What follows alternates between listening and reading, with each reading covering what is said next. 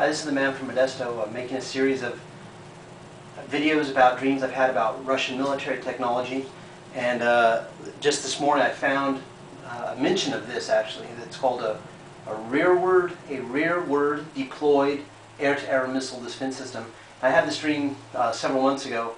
What I basically saw was a Russian fighter jet shoot by, boom, and there was an American fighter attack plane following him. Of course, they're flying very great speeds, and they were, I think, closer to the surface of the earth than not.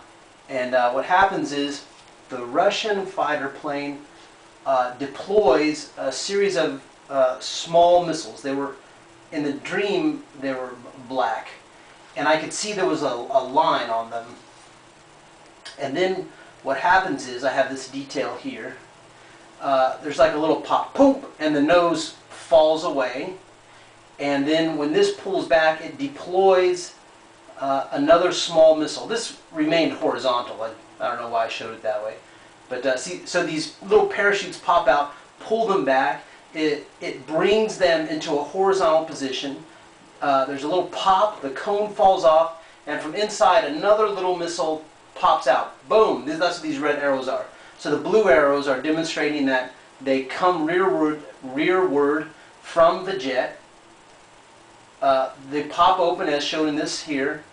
Another enclosed missile drops out of that, and now while all this is happening, the American aircraft shoots by, shoom, and then these take off, whoom, after the American pursuer.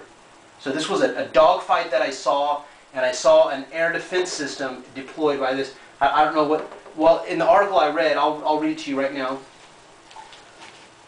So the change in time is about 3 seconds. So I wrote there, delta T, about 3 seconds. That's what I think. It could be longer or less.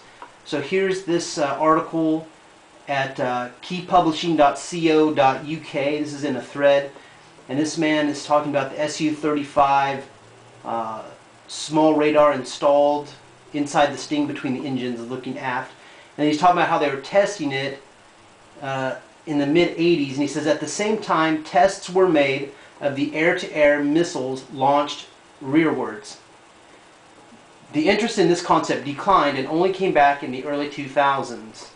The Tihomyrov NIIP Institute suggests for this purpose its passive phased array radar OSA, and is expected to announce a new active phased array radar. Okay, so then he's talking about the radar. So he only just casually mentions a rearward deployed air-to-air missile defense system, and that's what I had that's what I was shown in the dream, and that's how it works right there. And I'm sure that that is useful information to American aviation, military aviation.